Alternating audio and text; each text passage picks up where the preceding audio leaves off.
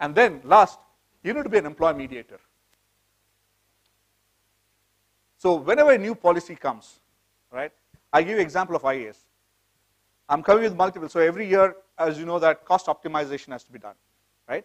And some point in time, you also have to see that certain benefits have to be relooked at, right? So we're right now in the process of relooking at certain benefits. You have to, end of the day, go and communicate it, right? And you're a mediator. You have to, you're a neutral party, you have to swing both, take care of the management, at the same time also the employee's interest.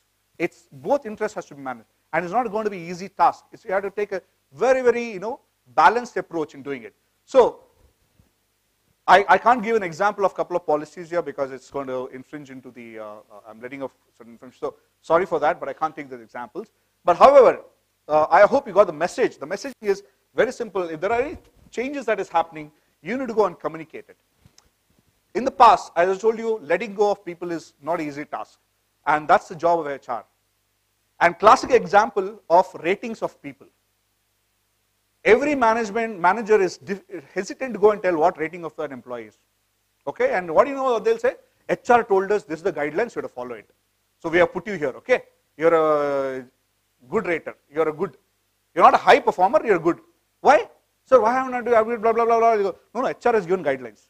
They said you can't go more than this. They all put the blame on HR. Okay? HR has just given guidelines. Guidelines doesn't mean that you need to go strictly by it. So that's why you need to be a mediator to ensure that you give the right approach and right solution for them. And how they are all wired across? Because you can't just play one day I'm going to wear this hat, second day I'll wear second hat, third day, no.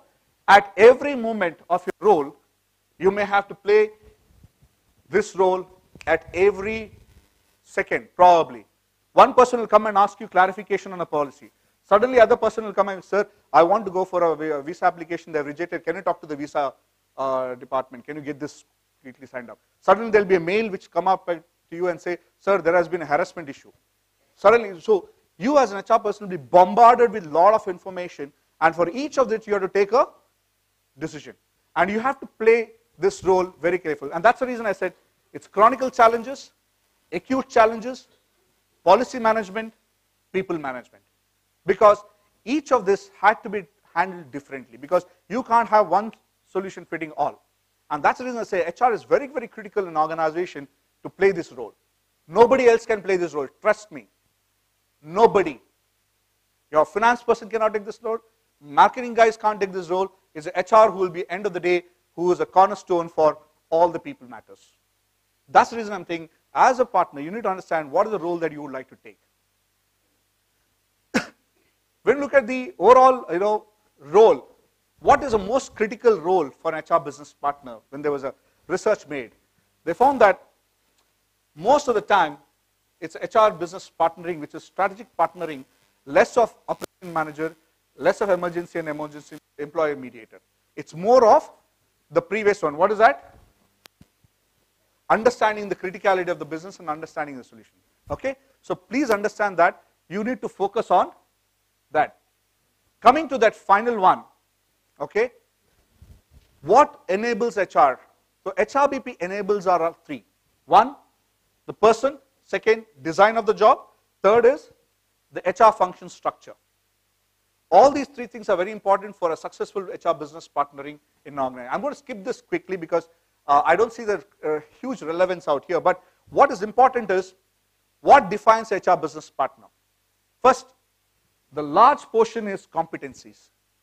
And that's what I was talking to you some time back. And if you saw what I demonstrated in my previous session, your knowledge about your basic law, statistics, knowledge about your marketing, knowledge about financial knowledge, right? You got to, and of course, end of the day, psychology and so on and so forth. All these are very important competencies for an HR guy, right? And I told you, as I told you, I'm a marketing guy, but moved into HR over a period of time, right? So your competencies are very critical. Second, your previous experience, motivation. So what counts? You know how much does education count? It's only 5% of it, okay? So what? So does education directly translate to competencies? No. Education is a part of your knowledge. The competencies that you build is your practice, your exposure that you get. So that's why we always use this formula called the 70-30-10 process, or 70-20-10. 70% of the person learns from what? On the job. All of you know it. 20% is on the exposure that a person gets, right? And third, 10% is only classroom. So what you're getting right now forms only the 10%. Now I leave it to you guys to go and make the rest 80% or 90%, right? So that's how, understand from the strategic business perspective, you have to build a competency. So please, my suggestion to all of you is, get your competencies right. Go deeper into that, okay? That is what will differentiate you. And when there was a question asked, what is that in HR business person role, what is the most critical? Business acumen is the most relevant one. Second is workforce planning, engagement strategies, successful succession management. So you have, look at the scale. This is like the Pareto scale, right? You see the Pareto scale, right? 80% of the job is done by 20% of the people, right? Or 80% of the wealth is carried by the 20% of the people. The same Pareto's principles applied here as well. So if you look at the entire process, you have a large portion of the team, the competencies that is required is business acumen, strategic workforce plan. I marked it in red. Have you been observant? Why have I marked it red?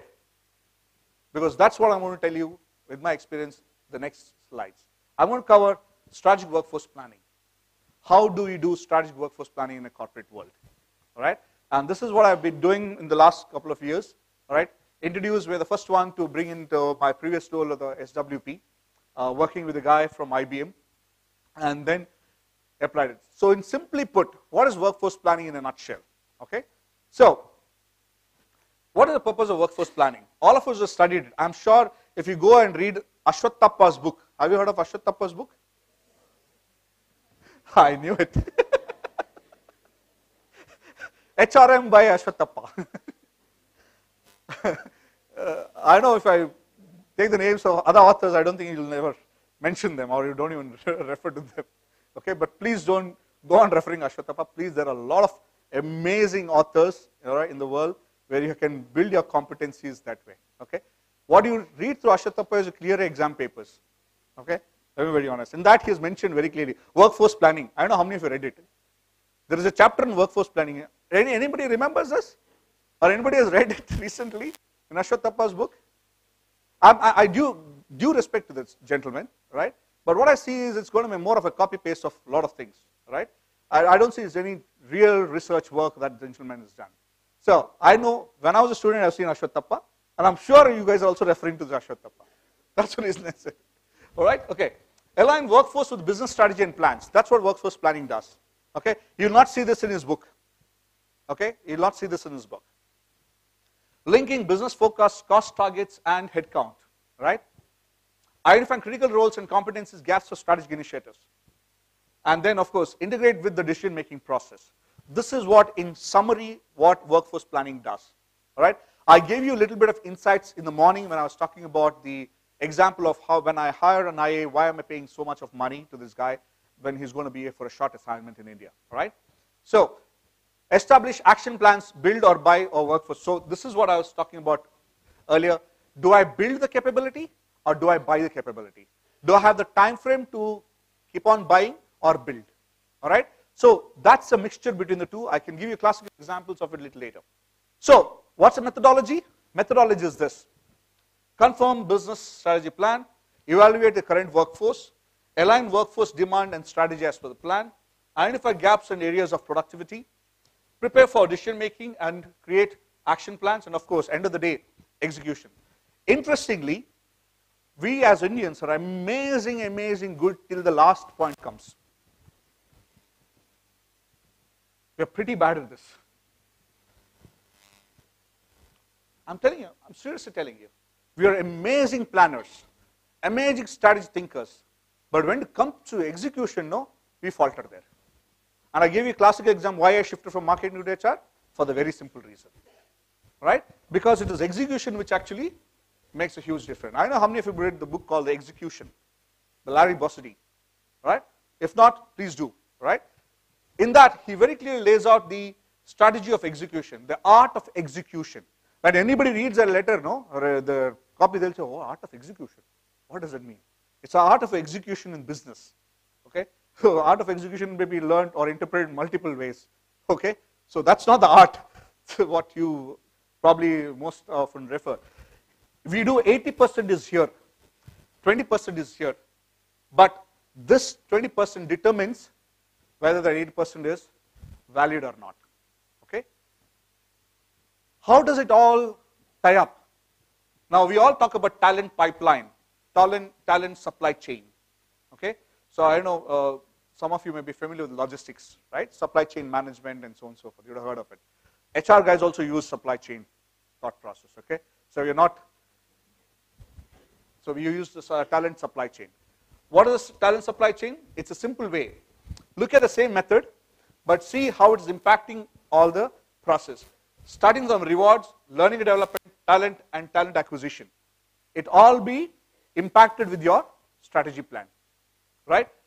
People analytics actually help you as a input into your data. I'll give you a classic example. So let's look at a very simple equation, okay? Anticipate, right? How do you anticipate? What is the future of our business telling us in terms of future of our workforce? What will be the future pattern of our current workforce? Which critical competency will we need in the future? Which critical roles will be key for us to succeed in the transformation of our business? How will be the job markets in the geographies that we are ready to operate in? I gave you examples, so some of them in the morning when I was talking about the fortifying HR, right? All that, do you see that? Your capability as an HR business partner to anticipate things? What are my present competencies? What are the future competencies or skill set that I need? Because if I have to give my practical example right now, we are going a huge change ourselves from Rolls Royce perspective, right? We have been traditionally be a mechanical engineering company. We are known to be the forefrontiers or the pioneers in engineering, right? So when it comes to aero engines, we are the pioneer. But when it comes to the new data thing, we are a little lag back. So we are making a huge change. And we're also looking at the new electrical engineering capabilities on board. We never thought of electrical engineers earlier, but now it's a new focus. We're talking about electric and aero engines, right? We're talking about, can we have aero engines which has got a hybrid option of gas turbine as well as electric motors in it, all right? The research is already on board. We have already tried out with one of the engines, all right? We are now tying up, partnering with Siemens to come up with a power plant for us where it's going to be laid out in an aircraft. So you're going to have an engine, right, which has got hybrid options. It's got gas turbine option, at the same time also an engine electrical motor. It's going to be a constant option. Why? Because as you fly up, right, if the gates can actually generate more power and store it, and then again pump back when it's required when it goes to landing. When do you actually need thrust? When you need thrust, takeoff, and then landing. But of course, you also need a thrust when you go forward, right? But you can also have light burners for that to push forward because you already have a alternate height, and there's always something called cruise level height. I don't know how many of you know. Anyway, that's on the aero industry side. So there's a cruise level, right? So for that, now we are trying to look at electrical engineers. Very interesting for me. I come from electrical engineering company. When I come here, I was only handling mechanical engineering. Now it's interesting to know that we are now gradually changing to electrical industry, right? It's an amazing thing for me, right? Simulate. It's not enough that you anticipate. Simulate and see what is going to be there. That's where your predictive analysis, your capability of statistical analysis comes into picture, right? Simulate and see what type of balancing act you have to do between the transformation workforce. What will be the impact of business result? How much, suppose I invest more on people now. What will be my return on investment in terms of sales growth? I'll give you a classical example. I'll show you. What if my growth rate is 4%? How many people can I afford? With the cost inflation, and I can't increase my price of my product, okay, but my business grows only at 4%. Can I keep on hiring more people? Can I keep on maintaining the same level of headcount? No, you'll see that, right? I'll talk about that a little later. And then, of course, I told you about the execution piece, right? What are key success factors? How is your plan smart? All of you know what SMART is, right? What is SMART? SMART goals? Simple, measurable.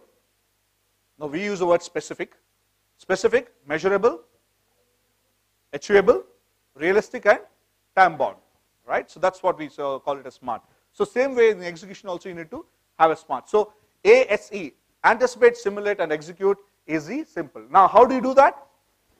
Look at strategic workforce planning. Look at what your management competencies are. Develop strategic workforce planning. Do analytics, for which you need business acumen, which is very important, right? Look into competencies, strategic workforce planning.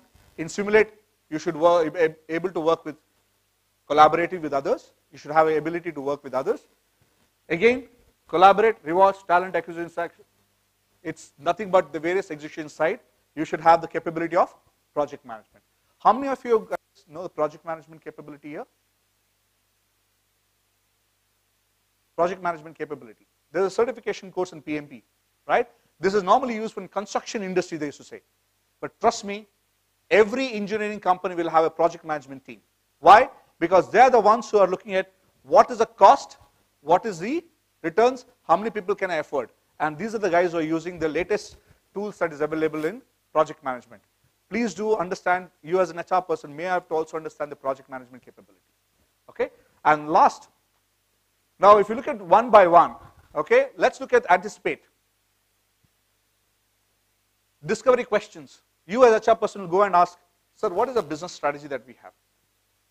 These are all the tools I'm telling. This is how practically SWP is done. You go and ask, business strategy. Find out your org structure, okay? Suppose you're new to the place, look at how the org structure looks like. Map it out and see what are the various line versus. Have you heard the different org structures? Yeah?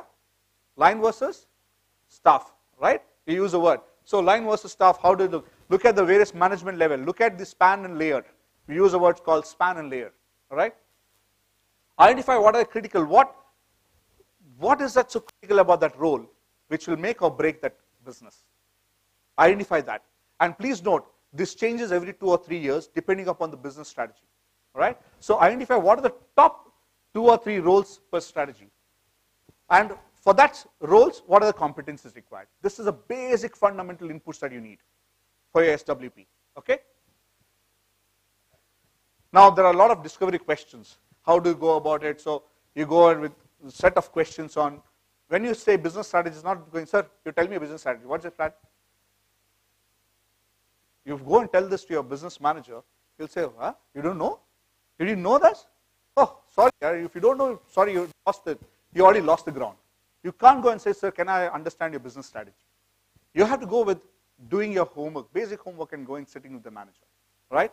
Have a deal.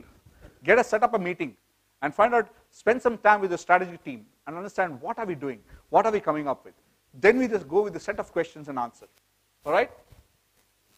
With that questions, with your answers ready, you have the translating capability from function of business strategy into key 4 workforce implications. What are those? How is your workforce profile changing? Company geography, current HR priorities aligned to business. How do you drive workforce efficacy and productivity? Critical roles and competencies. What is it? Overall talent strategy, right? So this is what you as an HR person will have to answer based on the business strategy. When you ask your business, the business will give you an answer like this. They'll say, solution service push. We want to really grow services and solutions, okay? This is a practical example I'm just sharing with you, okay? So this is, which was done a couple of years back, so I can share this. Around this 6-7 years back I did it. So new customer segments. I said we can get into new customers and segments area that we can go, right? New geography area we want to expand. We want to expand to the next 100 new geographies. This is the answer that I got from the business, right? 6-7 years ago. And then of course there are other areas that look. What is my, this is all I got input, right? What are the business plans behind this? What are the workforce needs to make this happen? If this have to be there, what needs to be done? What goes behind solution and service push? How much resource can I put under services side? Because service is always a good business, right? Always have a very high margin. But do you have the wherewithal to have all service engineers in your team? No. Can I only hire few and then outsource it? Can I do my partners? Can I build a chain of partners? So will that work? That's a strategy. I need to identify. So how many people will I have in-house? How many people will I have to build through my partners over a period of 2 to 3 years? New customer segments. Okay, we have a product, we have not been there. So can my existing sales guys go and do that sales? Possibly no. When we looked into data science, data solutions, that was a completely different forum, what we used to do in the business, right? So data selling or going and capturing the data market is very different from a typical selling my switches, boards, right? So do I have the same competency person who can go and sell the data and get a data center job for me? No, I cannot. I need to have a person who has got the capability of looking at the entire product portfolio that I have and has the ability to go and tell the customer and say, so we have got all these products. We have got a capability to seamlessly connect all this and give you a solution, right? That's about new customers and segments. New geographies. We have been doing very well in all the mega, metros.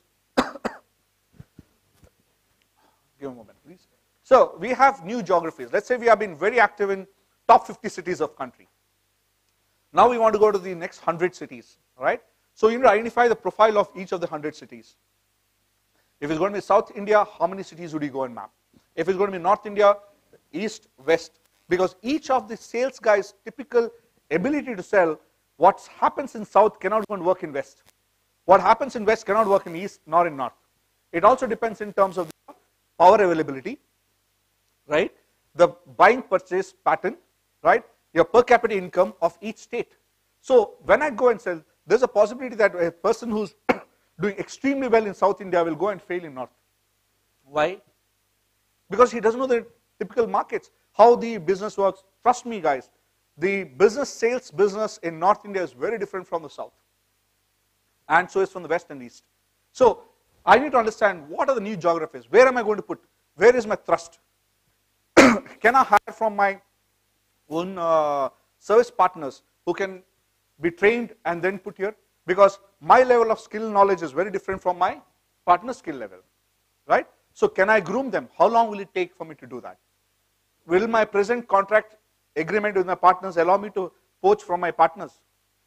I have to look into that. Can I redraft it? Then I'll go to the legal department. Sir, can you look at it? How long will it take? We have to wait till before we hire this guy. We may have to have anti-competing clause as well, right? Anti-poaching clauses. So there are a lot of things that you as an HR person have to think about it. Sometimes the business says, no, we don't matter. It doesn't matter. Just go and get it. At whatever cost? Yes, whatever cost. Don't take it as, green signal and say, go and hire at any salary. No. By the end of the day, you only have to sustain and maintain them here, right? Because you're going to disrupt all the people who are sitting here. So what we had to do is, when we did this new geographies, it's a different strategy that we played. All right, we created a new organization called as regional sales organization, apart from the normal sales organization.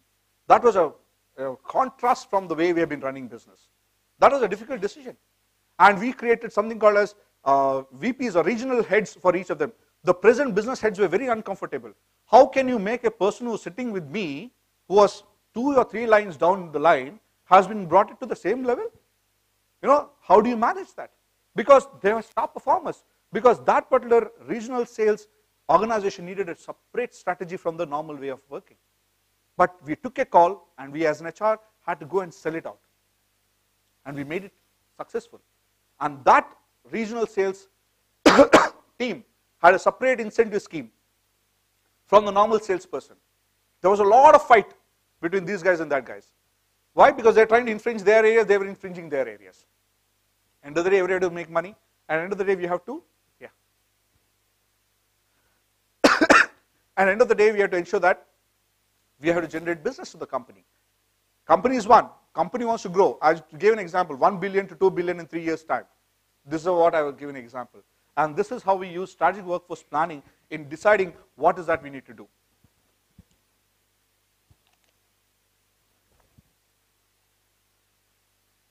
So, identify the critical roles.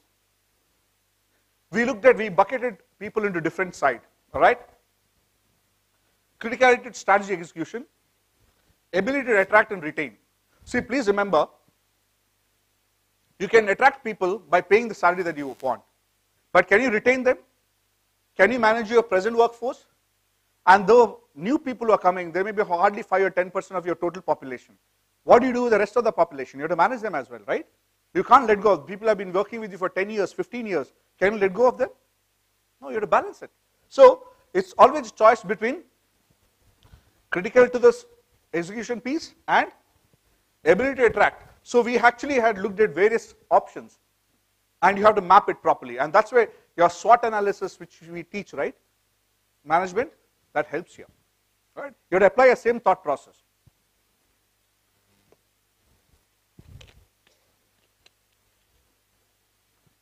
Look at the sentence here.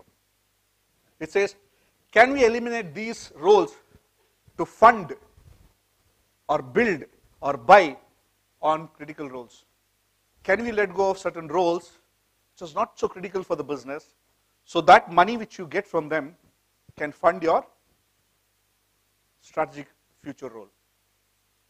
Tough call, right? That means you let go of some of the people who have been in the company for 10 years, 15 years, 20 years.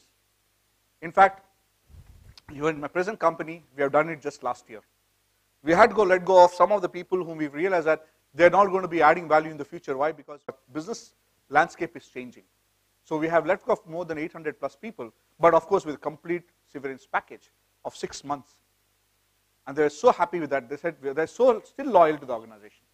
They have said, we'll be back and we'll be more than happy to help you because you spent so many time, but however, it was not appropriate in the future. So you have to take tough calls, guys. It's not easy, right? So as an HR person, you have to look at strategically.